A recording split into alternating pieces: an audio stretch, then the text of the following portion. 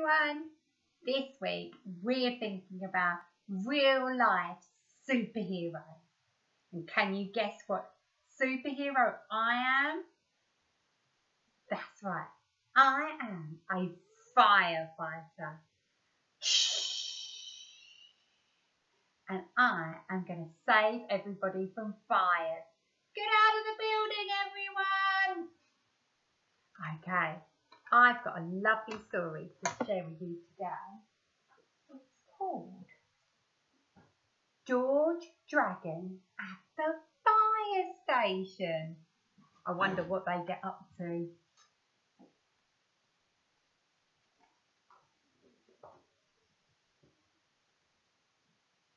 George's pet dragon, Sparky, was snoring loudly.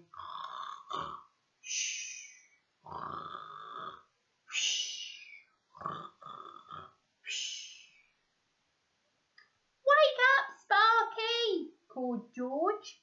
Is Sparky? Is George? Today is the open day at the fire station. We don't want to miss it. Fire station open day. They've been looking forward to this. Squeaked Sparky excitedly. He leapt up and sent the alarm clock flying. Wakey shaky, he gasped. Oh, he sounds very excited. Oh my goodness. Can you imagine having a pet dragon? I definitely wouldn't want a pet dragon in my house. I suppose even Sparky should be safe at a fire station, joked Mum, as Sparky gulped down his breakfast and accidentally burned a hole in the tablecloth. Oh no! Of course he will, won't you, Sparky? Smiled George. Sparky nodded happily and knocked over George Dad's cereal. Oh no! I don't think it's a good idea taking a dragon to a fire station. At the fire station, Firefighter Lottie and Firefighter Fred were showing everyone around. Whee! Lots of children were having fun sliding down the fireman's pole. Zippy-bun-doo-dah! Laughed Sparky, rushing up to have a go. No, Sparky, stop, cried George. You're too big. But it was too late. What do you think might have happened? What's going to happen when Sparky goes down the pole? Sparky's bottom was stuck in the hole. George pushed one end. The firefighters pulled the other. Got a body biggie, gulped Sparky. Whoop. Thank goodness for that. He came out. Sparky shot free at last. But now I'm stuck, gasped the firefighter Fred. Poor firefighter Fred. It's getting very smoky in here, coughed George. Sniffle, whiffle, tickle, said Sparky. His nose was feeling very prickly. Sparky sniffed a huge snuffly stalk. Oh no! A giant flame shot out from his snout. Sizzle! Now the teeny weeny fire was a big blaze. Sparky! Said George. Oops, a shamey flamey, squeaked Sparky in embarrassment. Oh dear, this is a bit of a disaster. Can you see he's standing on the hose pipe? Oh no, he's got it holding up to his face. Uh-oh, I can see disaster about to happen. Look at the fire. The fire's going to get bigger. Don't worry, I'll soon put the fire out, Firefighter Lottie said.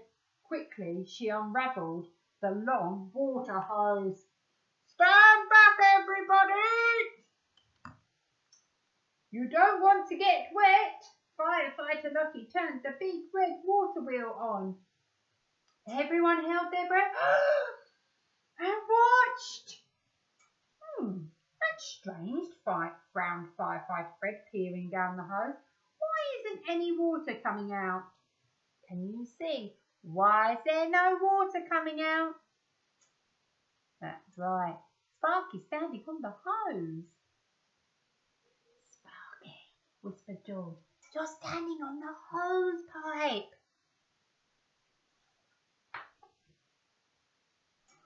Splish! There was plenty of water coming out now. Goopy soppy, blushed Sparky. We're soaked, said Firefighter Fred crossly.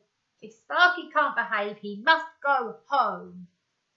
Poor George, he felt so disappointed, but just then... Ding, ding, ding, ding, ding, ding, ding, ding, ding, ding. The fire alarm bell rang loudly. It was a real emergency. Action stations!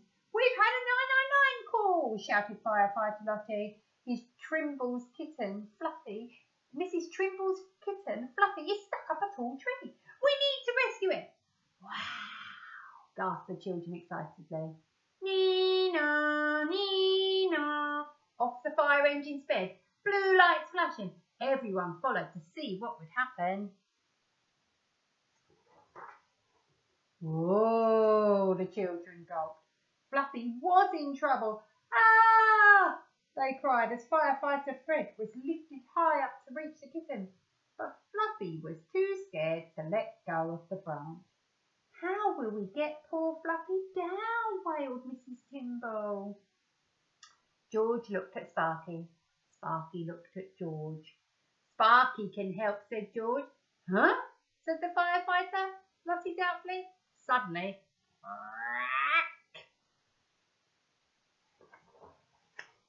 oh no, gasped the crowd. The branch is breaking. Quick, Sparky, before Fluffy falls, cried George. Snap! Meow! Whee! Up Sparky flew. Savey wavy! He's going to be the superhero.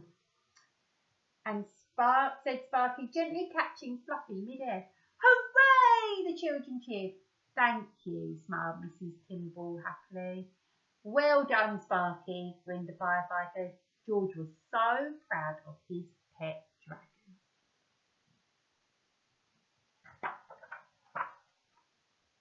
After that, everyone enjoyed the rest of the open day. Sparky did accidentally burn a ladder, but fortunately, Firefighter Lottie had reached the bottom just in time. As a big thank you for saving Fluffy, Sparky and George were given their very own firefighting kit. The fire extinguisher was brilliant as it came in handy on the way home. Oh no, look, I've got my own fire extinguisher here, ready if Fluffy ever comes and visits me. The end. I wonder if you can guess what real-life superheroes we're going to be visiting throughout the week and thinking about. Have a think and let me know your guesses. Have a good evening. Bye.